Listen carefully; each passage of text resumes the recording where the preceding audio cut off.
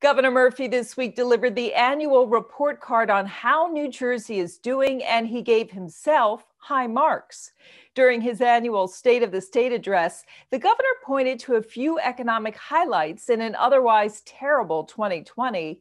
Things like the new tax incentive program designed to boost the economy, a millionaire's tax that will provide new revenue for the state, a series of grants and loans for battered businesses, and he touted previous initiatives like minimum wage and expanded paid family and medical leave.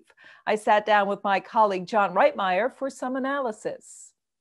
John, would our economic situation in New Jersey be even worse if it weren't for some of these initiatives the governor highlighted? Yeah, I think part of the conversation really has to go even before the governor, which is the federal government. There's been so much federal money pumped into New Jersey over the last year or so, whether that's small business loans, aid for extended unemployment, stimulus payments. So sometimes, the governor gets more credit, positive and negative, than deserves. But certainly Murphy's tried to, take a spend the way out of the recession approach, whether that's, increasing the budget year over year with borrowed money, implementing a millionaire's tax. And, now we see these big tax incentives, corporate tax break bill with really large tax breaks teed up for the coming year and beyond. So certainly the governor's approach is spend and not cut to get out of the recession. And in some ways, we don't really have a sense of how quickly that incentive package is going to impact the economy. Yeah, certainly New Jersey has a reputation among corporate leaders, the business community, for levying high taxes and having a high cost of doing business. So anytime you can offer tax breaks, it competes against that. But the tension is always, what is the state not able to fund when it's giving out these big tax breaks?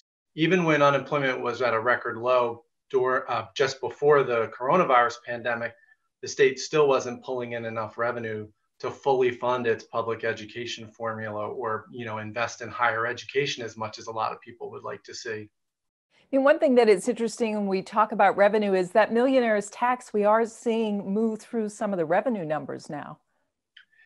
Yeah, it was just enacted a few months ago, but it was retroactive to the beginning of 2020. And so people are having to catch up. I think that's more about, funding programs going forward and how that money gets used. There's that big borrowing we talked about that has to be offset because that was a 1-year source of revenue. And so, trying to prevent big cuts, especially in public education, since that income tax money goes to public education in New Jersey, I think part of that millionaire's tax is something going forward. How does the state maintain spending on things like public education when all of that borrowed money goes away? Because I don't know that we're going to see revenues kind of rebound as quickly coming into the new fiscal year as we might need in order to offset, all of that borrowed money.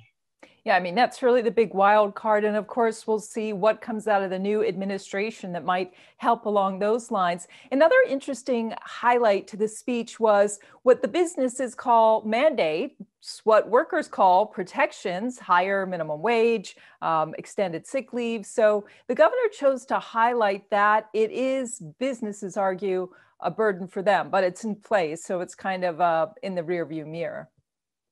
Yeah, things like the minimum wage, historically, when you put more money into the pockets of people in the lower income brackets, it gets pumped right back into the economy. And so you would think that that would be a good thing at a time when, we're in a downturn. The question is, it's really hard to tease out the impact. In the past, when things like the minimum wage or some of these other regulations have gone into effect, you haven't necessarily seen a big loss in employment. But this time around, it's all happening with all this other stuff going on out in the economy. And so, for some businesses that are struggling, this year, it could be a really big hit to have that payroll cost go up that much, or, to fund some of these other mandates. So, I think this year is a different year and we need to keep an eye on things like that. Absolutely. John Reitmeyer, always a pleasure. I'll talk to you soon. Thanks for watching. For more clips and episodes of NJ Business Beat, subscribe to the NJ Spotlight News YouTube channel.